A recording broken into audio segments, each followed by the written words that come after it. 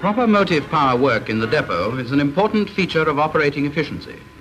The routine work of the shed is just as important as are the periodical inspections, service, and general repairs. On the work of the shed depends to a very large extent the successful running of the engine, and lack of care may lead to complications of the most far-reaching character. Every train to time on every day of the week cannot be successfully achieved without the wholehearted cooperation of the men of the motive power depots.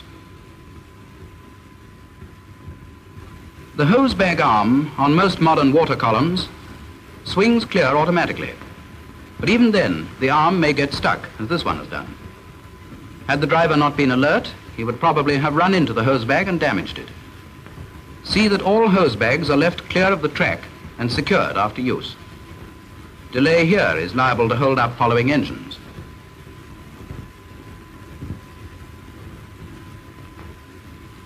Unlike this one, the engine should be set so that the hose bag is central over the hole in the tender. Otherwise, it'll probably fly out. Inattention leads to waste. Watch this incident associated with watering an engine.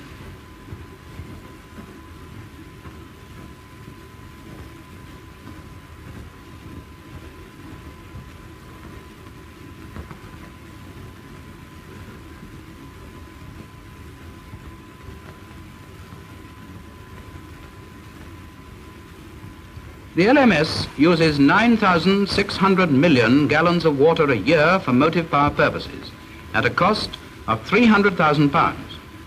If each engineman could prevent the waste of only 5 gallons a day, the annual saving would be £2,750. Water running to waste. Save water and save money. There are many wrong ways of coaling an engine, but only one right way. Modern coaling plants, though automatic in their working, need to be used intelligently. First point, establish that the water is running. Second point, see that the lid to the tender tank is closed. Thirdly, if this engine had been properly coaled, the pieces wouldn't have fallen off the tender.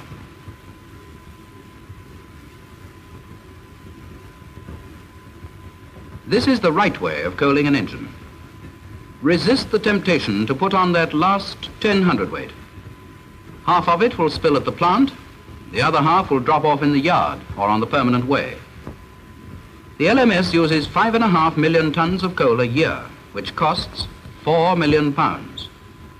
An appreciable portion of it never goes into the firebox. In the interests of efficiency and economy, in your own interests, this waste must be stopped.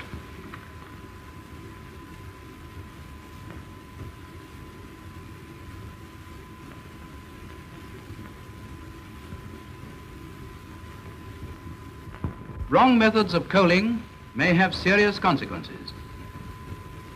A piece of coal may fall from the tender 100 times without doing any damage. But the next time, it may land on a crowded platform, or may hit a plate layer with fatal results.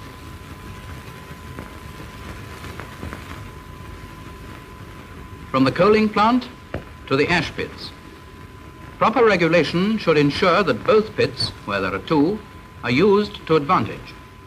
Dislocation and delay are caused by a number of engines being on one road, none on the second.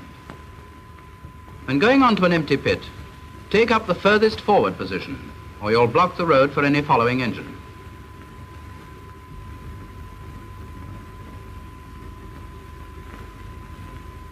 Now the fireman of the first engine can get on with the job of clearing the smokebox ashes. On most ash lifting plants, the skip drops automatically to the bottom of the chute. But some plants are not automatic, and the skip may be left at the top. Cases have occurred where ashes have been thrown down the chute when the skip has not been there. Then the chute has to be emptied by hand. More wasted labor.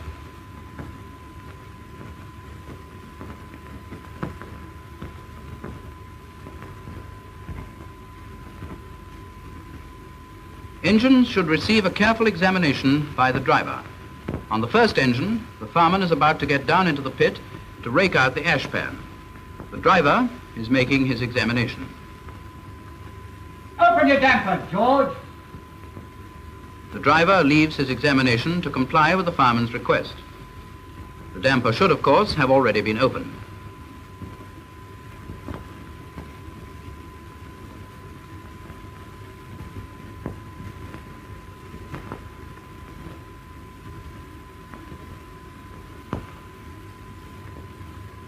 Returning, the driver resumes his examination at a different point from the one at which he left, so that he misses entirely the broken brake block on the rear driving wheel. Engine should receive a careful examination by the driver.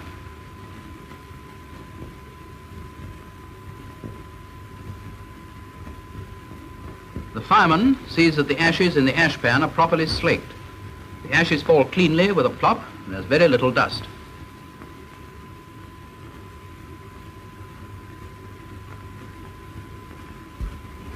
It is essential that the firebox should be left clean. Clinker left in the corners makes it difficult to keep up a good fire when the engine is on the road.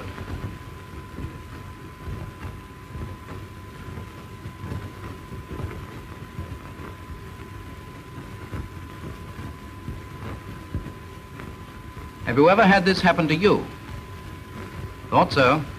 The fireman slogs away in an effort to keep up the pressure, all to no avail. Pressure falls, the engine loses time, and the arrival indicator board shows the result. Not too good, is it?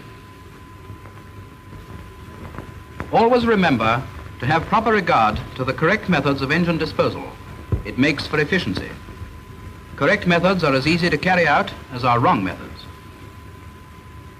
The fireman rightly walks into the shed in front of his engine to see that the road is clear. Be careful to observe the correct routine when leaving an engine. The stopcocks and regulator should be closed. The cylinder cocks left open. See that the boiler is well filled up. Leave the reversing gear in mid-gear. And of course, the handbrake hard on. Then you know your engine is safe.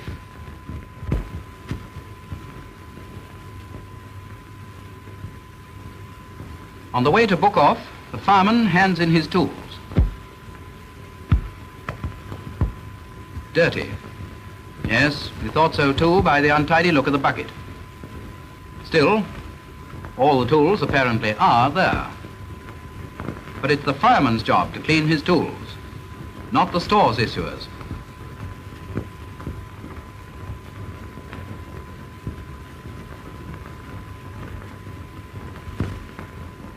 And so, to wash.